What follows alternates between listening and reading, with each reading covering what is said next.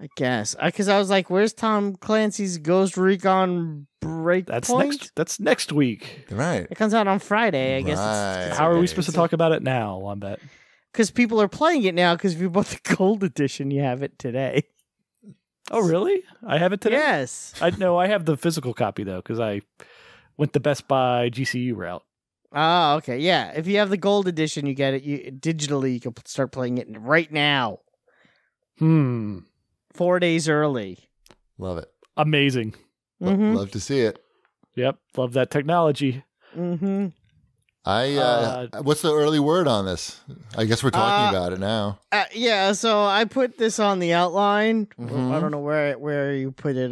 Did you move my stuff? I put something on I put a thing on the outline about it. Listen, I can't be responsible for the things that you put it on the. I might. No, it's right here. Ghost Recon Micro Breakpoints. There you go. Baba Booey. Yeah. Okay. So you click on. I clicked on that and I read the article about Ghost Recon Breakpoints microtransactions explained. And I read through the article. It's very long. Yeah. Because there's a lot of microtransactions for pretty much everything from T-shirts to time savers to whatever you could think of. They're trying to sell it to you in this game. Right. And some people are really pissed off about it, which I totally agree on. But the writer of the article, who I do not know personally, and I'm sure is very nice, but this made me laugh. Where was it? Here we go.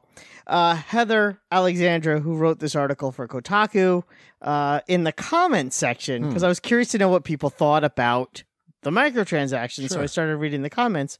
Someone called her out for being like a shill for writing this whole long thing, which I don't understand why. And then she said, I have absolutely no friggin' clue where you're getting the idea that I'm being apologetic. Breakpoint's been mind-numbingly generic, and every single second I'm playing it is a second I wish I was doing something, anything else.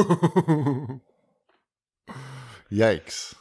So, and I've heard rumblings from people so far, and I was checking it out on Reddit, because I'm a big fan of Wildlands. That's no secret. Apparently, this game is very bad. Yikes. So, I don't know this for a fact. I have not played it. I just can go off of what I'm feeling. And when I read a comment like that by someone on Kotaku, that makes me think, maybe this game is not good. Did the first one, it didn't do great at launch either, though. The first one had really bad reviews at launch. I think there were a lot of technical issues with the game at launch, and it took a while and a bunch of patches to make it the game that it became, which was I thought an amazing game. But it also a lot of people call it an didn't amazing like it game. It's a very playable game. I really enjoyed it. It's a lot of fun. How's that? Is that better? I mean, I played it to 100% completion, but it's not amazing. It's I'm going to sit here and check things off this checklist, and I enjoy that. And shoot people.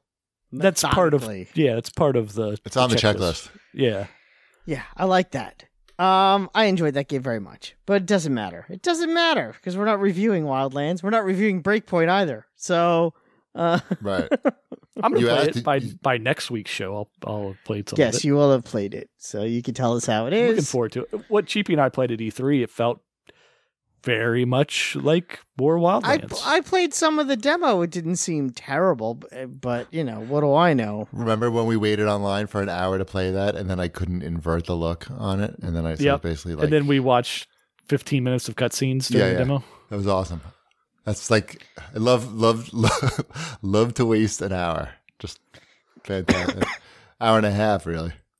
But I look forward to you letting us know if it is mind-numbingly generic. Okay, but it I hope it's a little bit mind-numbing. Like if it's not too mind-numbing, they've switched up the formula on that game. I didn't think it was. Quite honest, no. I mean, it's very formulaic. Like you're just doing the same thing over and over again. But it was fun formulaic. Yeah. You land the formulaic helicopter isn't always down a bad thing. They're fun little set piece missions that you can do co-op and just sort of it's okay. But maybe this game, like the other one, needs like 6 months to get tightened up. Yeah, they're going to support it. There's no doubt about that. Right. So they're too much. They're going to turn it into something. There's 5 pages of microtransactions. They're going to figure out something. Yeah, they'll figure something out. It's hard to want to rush out and pay full price for an Ubisoft game at launch when you know. Sure. But even now, you can get it for it's not out yet. It's $50 plus $10 credit at Amazon. Yeah, I mean that's and what I Best got Buy. at Best Buy. But it's only going to get cheaper. So Yep. I'm thinking maybe Black Friday. Yep, should be good. Mm-hmm. This was sort of a follow-up to your Ghost Recon microtransactions talk, but this is from Colonel Rangoon with a good question. How can a $60 game successfully monetize their microtransactions without backlash from consumers? They need to be all cosmetic. They need to be pay for what you want. And it has to be at a 1-to-1 currency. So it can't be like 600 quad points, which costs $5 for 600. Right. Don't make me do weird ass math. Right. They don't even need to have virtual currency if they don't want to.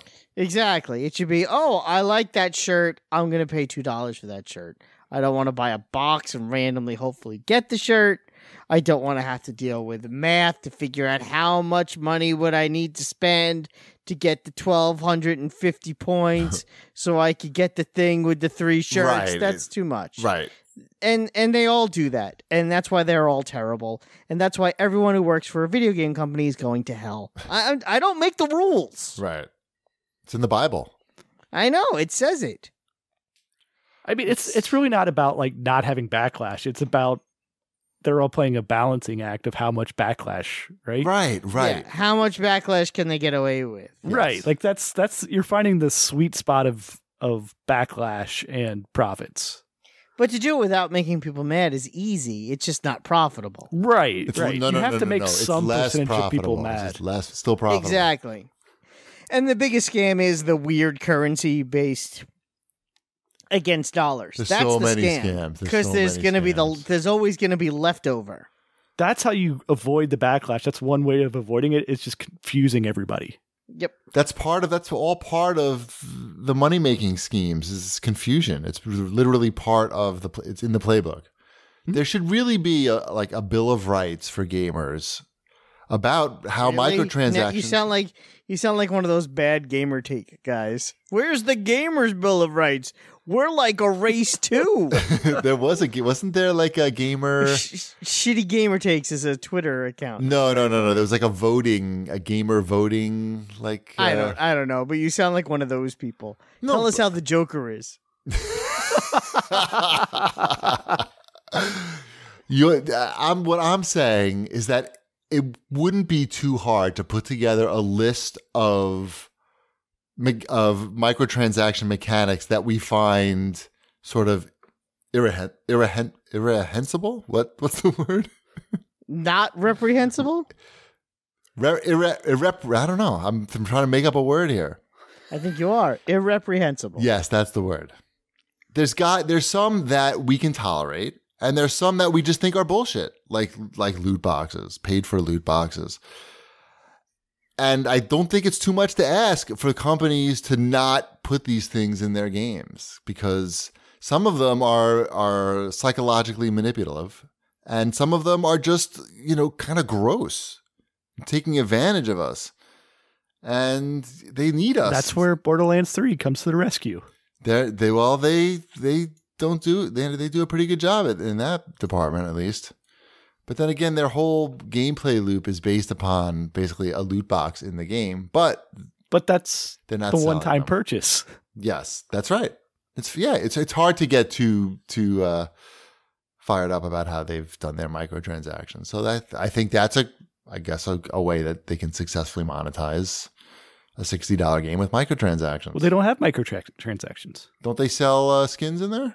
No. Well, they're going to though. No, they have stated they're going to do DLC, traditional DLC, like they did with the other Borderlands games. It's $40 for the season pass for Borderlands. Okay. I remember Randy on stage entertaining us with tales of skins, and that they would. I remember that too. And then he said maybe not, or maybe he got outvoted. No, he said they were going to have skins, and it was going to be traditionally But then he had said there were going to be no microtransactions, and then he said traditional skin microtransactions. But maybe now we're back to no. I don't know. I mean, there's nothing that's out there. Well, they would have it. Yeah, but there's not like even a store in there for them. They're all based upon like shift codes and VIP codes and email codes and everything currently. So right. I mean, it's certainly not on the level of like an Ubisoft with right. If you can't trust Randy Pitchford, who can you trust? Right. He's got your back. He's going to entertain you coming and going. He's going to take care of you totally. And he's not going to rip you off with microtransactions. It can be done. It can totally be done. But these companies know it's a science. It's like a science. They figured out how to just what can make the most money, and some of these companies are just going to do it. But we need that Bill of Rights. But Wombat, is making fun of me, so now I'm not going to do it. No, you're not going to do it. I was going to start this whole thing. You're going to be on shitty gamer takes. With your name blurred out. It's a good gamer take, I think. I think it's a good gamer take. Look, we need a gamer Bill of Rights because we're the consumer, and that makes us right. No, I mean, look, Bill. You can't argue. You sound silly. I mean, you can't argue that I'm wrong. That I'm not making sense here. I can argue that you're wrong as much as I want. Well, you can argue, but we just. I mean, it's my right. Do I need to have my arguer's Bill of Rights? Yes. You can't even argue anymore in this year. Too many SJWs. SJWs have taken away my ability to argue. Yep. So what if I think some races are better than others? Right. All right, let's move on. And by races, I mean in the Olympics. Right, yeah. The hurdles are much better than the 100-yard dash. True. See? I told you. Oh, man. At the relay race at Ty's Japanese school, check this. They got the relay race, and the way they do it, it's with the batons and everything. They pass the duchy on the right-hand side? The way they do it is the anchor. The anchor's like the last guy to go, right? I understand what an anchor is. They're all wearing sashes. Back to sports. Yeah, back to sports. They're all wearing sashes because to signify that they're the anchor. And so it's time for the anchors to go, and they're all running around. And this one guy, his sash is it's way too big on him. They didn't tie it to him. It's just not good. And it's just slowly moving down to the last quarter of the race where it's now down around his ankles and he trips and falls. And Ty's team loses. Oh. Yep. Got to work on that, but guys. That's the coach's fault. Yeah. Fire the coach. I've never heard of attaching sashes to the Me neither. It's Japanese field day. It's a lot of weird things going on. You just got to go with the flow and just be glad that you're not in Japan watching it, where it's much longer and much less fun. It's much more serious. So I'm just happy that to not be going through this in Japan, where I've gone through it many, 5 years worth. Yeah, they do it much better here. They Americanize it a little bit for the whiteys like me.